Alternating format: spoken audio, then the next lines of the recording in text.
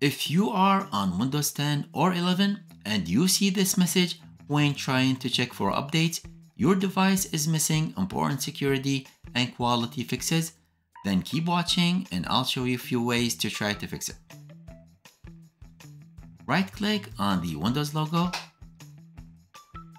and select Settings. Click on Update and Security and let's click on Troubleshoot. Then select Additional Troubleshooters. Then click on Windows Update. Then run the Troubleshooter button. Let the troubleshooter do its thing and follow any instructions it gives.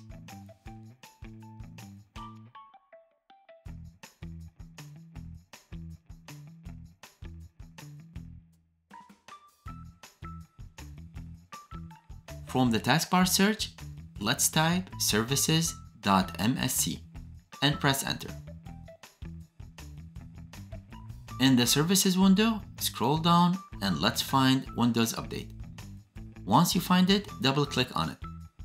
Set the startup type to automatic, then click on apply. And now let's click on stop, wait a few seconds, then click on the start button.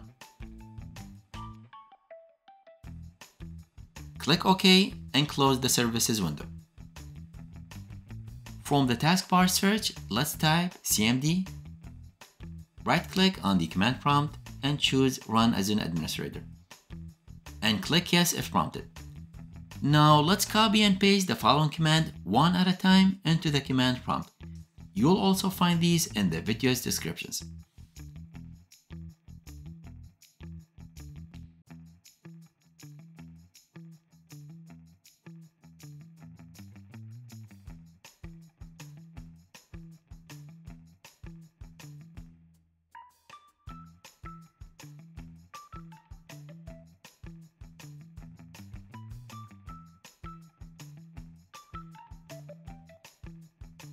We're going to use a free tool called Windows Update Reset Tool, which is safe and open source, and it's designed to fix common Windows Update issues.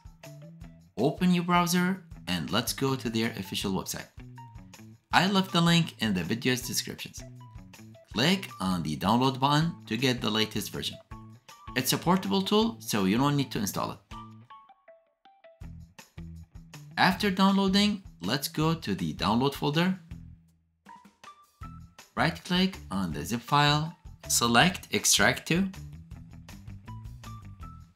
Open the extracted folder, right-click on the Windows Update Reset.exe file and select Run as Administrator.